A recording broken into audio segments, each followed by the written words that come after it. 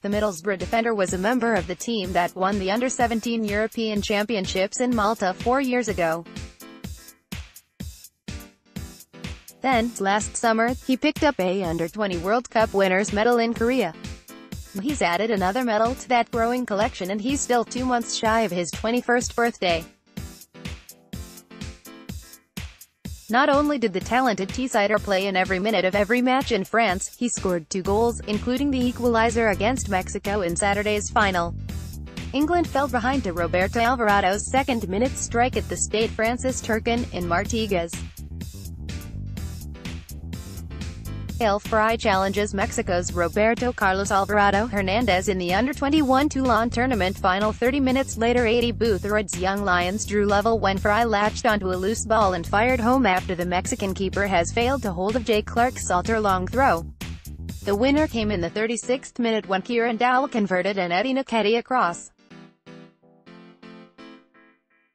Fry spoke exclusively to Teesside Live about his experiences in France with England, and it's fair to say he's loved every minute of the tournament.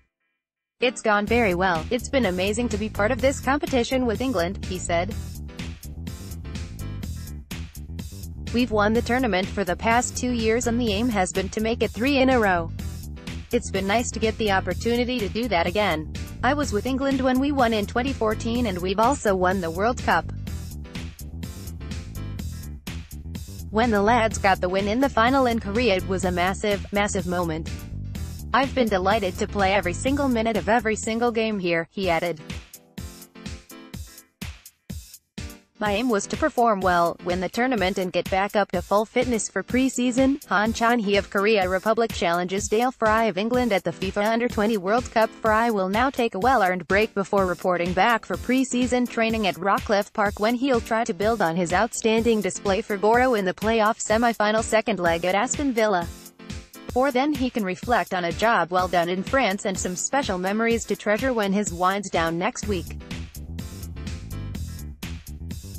"Singing the national anthem was a proud moment and seeing your family in the crowd is special," he said, looking back on the highlights of his time in France. "Seeing my dad in the crowd while I was singing the anthem is something I'll always remember. My dad Gary was here for the first game, but then he had to go back for work." The EFL announced cup and program changes that will affect Middlesbrough. England began their campaign with a 2-1 comeback win over China. "The ties have been tough and we've played different formations in different games," admitted Fry. "Against China in the opening game, one managed to get my first goal for the Under-21, so that was great.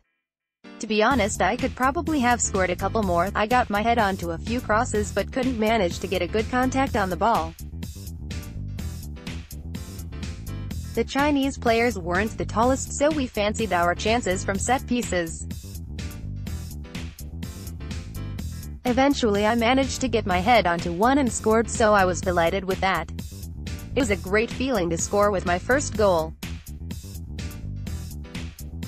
Dael Fry challenges Scotland's Fraser Hornby in the Toulon tournament semi-final. "Also, it was our first game and it's always important to start with a win when you are in a tournament. We went 1-0 down, but once we equalized we fancied our chances of getting the winner. Next up were Mexico, who ended up winning the group and would await England in the final.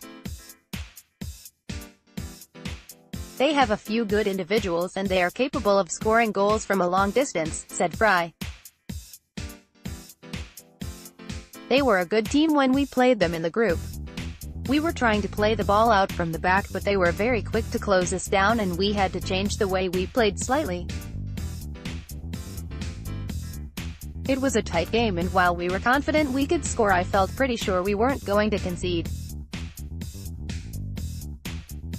When we attacked, we were still solid in defense. There was no real danger of them catching us on the break.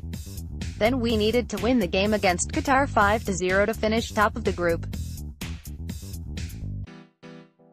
I don't think we scored until the 27th minute and from then on the goals started flowing. In the end we won 4-0 and had to make do with second place, which meant we had to play Scotland in the semi-finals."